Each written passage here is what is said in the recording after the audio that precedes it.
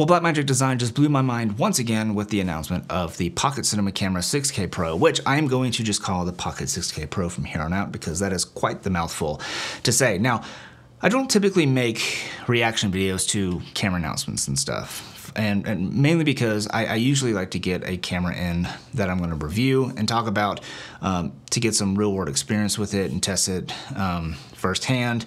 And kind of get a good idea, get a feel of the camera, how the sensor reacts, frame, all that kind of stuff, frame rates, whatever, to kind of give a good review and a video on the camera. However, because the Pocket 6K Pro is pretty much just a hardware upgrade to the Pocket 6K, which I have extensive experience on the Pocket 6K, in the Pocket 4K, and the Ursa Mini Pro G2 on a number of different projects. So I feel like with that experience, I can kind of talk about the improvements that I'm really excited about, and that's kind of just what I want to talk about in this video, just the improvements I'm excited about. So I'm going to try to breeze through these just because I'm going to talk about these definitely in my full review when I get the camera in and get to test it and all that kind of stuff.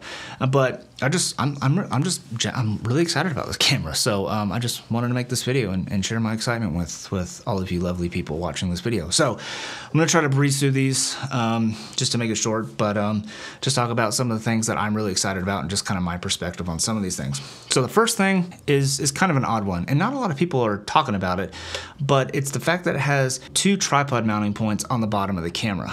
Now, I'm almost positive they're 1/4-20, but I'm not sure, but they look like they're 1/4-20. The benefit there is you have the ability to put two tripod screws on the same tripod plate, and the benefit there is it prevents the camera from twisting and swiveling and all that kind of stuff, especially when you're running a camera on a gimbal or something like that, or even a tripod. I mean, it doesn't really matter.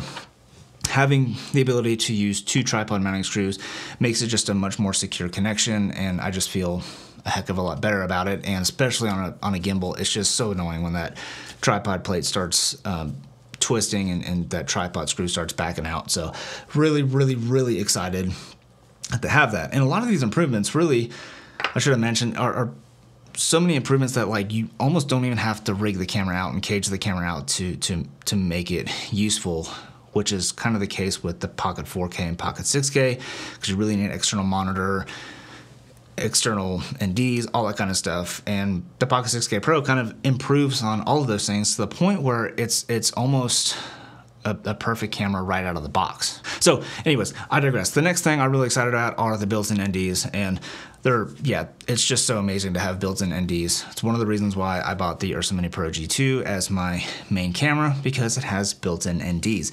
And just like on the Ursa Mini Pro G2, it has IR cut NDs, which are really nice. Now you have clear, 2, 4, and 6 stops of ND. And the reason why IR cut is really important is because the higher up of NDs you go on the Blackmagic cameras, well, really any camera, the more the camera sensor is susceptible to IR pollution. Now, most cameras, a lot of cameras out there have IR filtration in front of the sensor.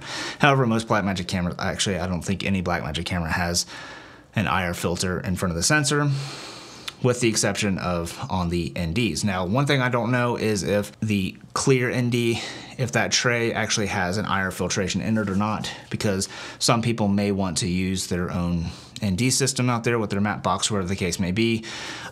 So with that, if that's the case, it'd be nice if there's IR filtration in front of the clear ND slot, but I'm not sure if it's just a clear tray or if whatever. So anyways, but 2, 4, and 6 stops, I'm really excited for that. And for the most part on the Ursa Mini Pro G2, 6 stops has been plenty of ND for me. I've never had a situation where I've needed more ND unless I'm like shooting at like f1.4 in super bright conditions. But at that point, I'll just go up to f2.8. I mean, it's really not that big of a deal to me. So yeah, 6 stops is plenty. Now the next thing is the screen. This is such a huge improvement over the previous iterations of the Pocket 4 or the Pocket 4K and Pocket 6K. Well, I guess the original Pocket camera too, and the original Cinema camera.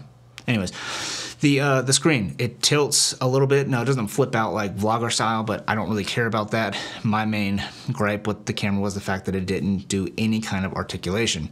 Now it articulates where you can see it from really low angle shots, really high angle shots, all that kind of good stuff. And it's also 1500 nits of brightness. So really bright. My 702 Touch from Small HD is I'm pretty sure it's 1500 nits, and I don't think I've ever run into an issue where I couldn't see I couldn't actually see my monitor because of reflections and stuff. I think like in high noon, it's an issue, but for the most part, 1500 nits is plenty bright. And the next thing that I'm really excited about with regards to not being able to see it in bright daylight is the fact that they came out with this cute little EVF that mounts onto the top of the camera.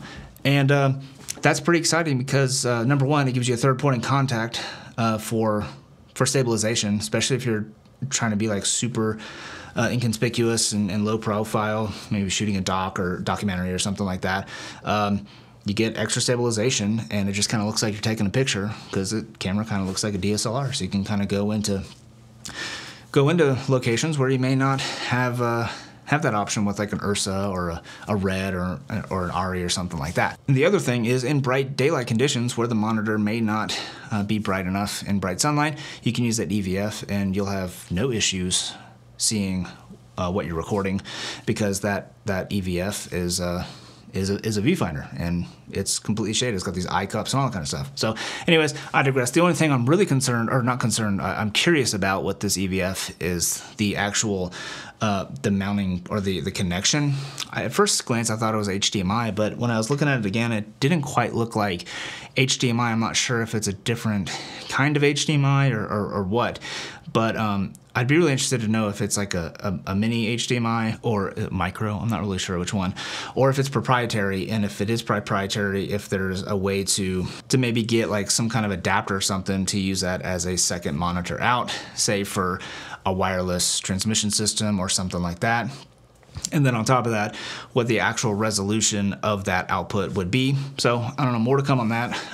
Again, I couldn't really find if it was actually HDMI for some kind of proprietary connection, but based on the looks of it, it does look like it is a proprietary connection. So more to come on that. I'll try to do a little bit more research and get back to you on that, but I'm kind of interested in that. All right, next up is Gen 5 color built into the camera. I'm super excited about this. They have an update also coming to the other cameras, the Pocket 4K and 6K. I hope it comes to the Ursa G2 as well, to get Gen 5 color in the camera. And the benefit there is if you don't record in Blackmagic RAW, if for some reason you record in ProRes, to get Gen 5 color in ProRes, which I'm pretty sure you're going to be able to do on the Pocket 6K Pro, has massive benefits, because if you're shooting for a client and you're just delivering the footage and they just want ProRes footage for editing, you can deliver that ProRes footage with Gen 5 color. And then the other benefit is being able to monitor with a Gen 5, an optimized LUT for Gen 5 color. Like the buttery LUTs have all the Gen 5 LUTs now, and being able to monitor what that same LUT that you're going to be grading with